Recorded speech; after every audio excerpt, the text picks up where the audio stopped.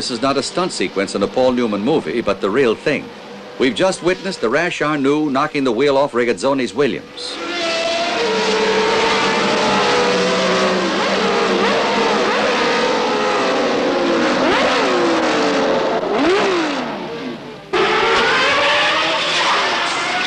The accidents will continue, with Gilles Villeneuve the central figure in an episode which is still discussed. With the tire in shreds, he tries to return to the pits in order to get back into the race which he was favored to win.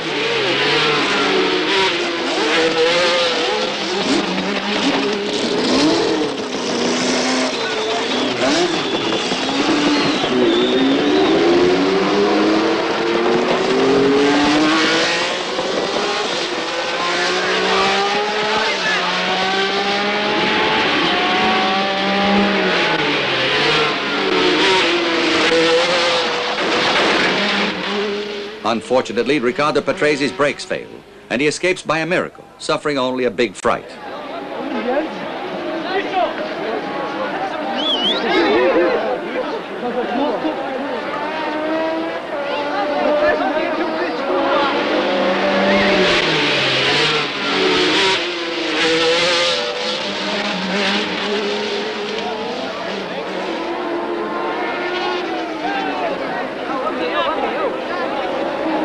Zandvoort, a jig's track, where spectacular and dramatic accidents always seem to occur.